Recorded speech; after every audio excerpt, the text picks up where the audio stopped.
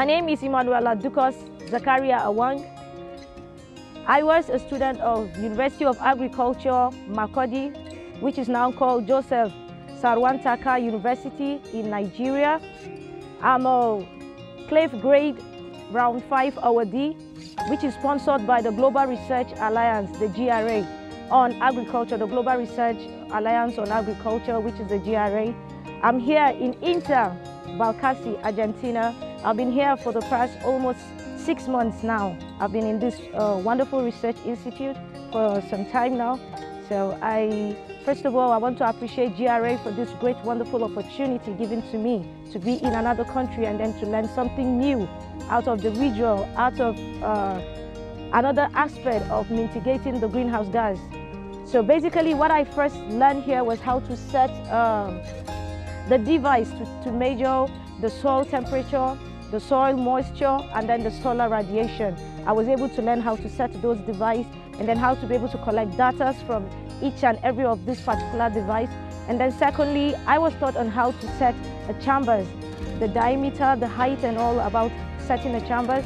And before we came to the field, this is basically the field where the research was carried out with the Pecan.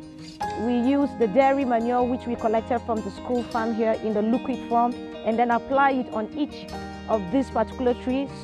So what we measured from, or what I would say my supervisor taught me how to measure, because basically he put me through before I began taking the measurement.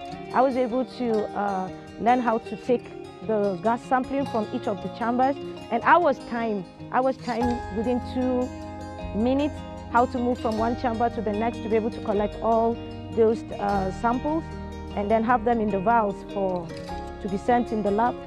So I learned all that from my supervisor.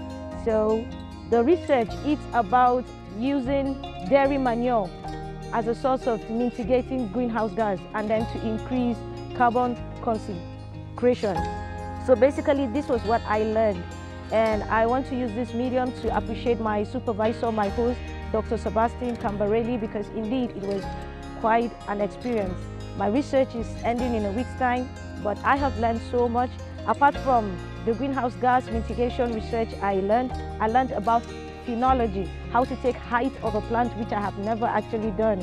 So I can learn how to take height, trunk diameter, the length of fruits. So there were many other things I learned here in INTA outside the greenhouse gas research that brought me.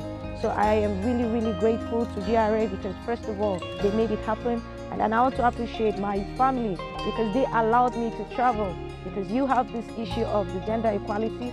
Some might not allow their wives or a female to travel far, but I have this opportunity to travel because my husband allowed me, so I'm grateful to Barrister Zakaria Awang for making it possible, my 2 daughters at a younger age and all.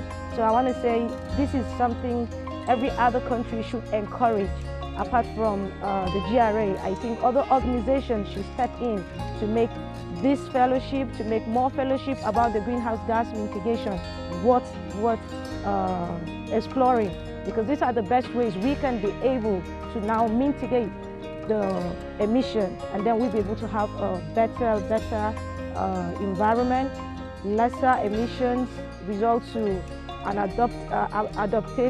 adaptable environment that all can live, less flood, less earthquakes, and all the disasters that is surrounding the global changes.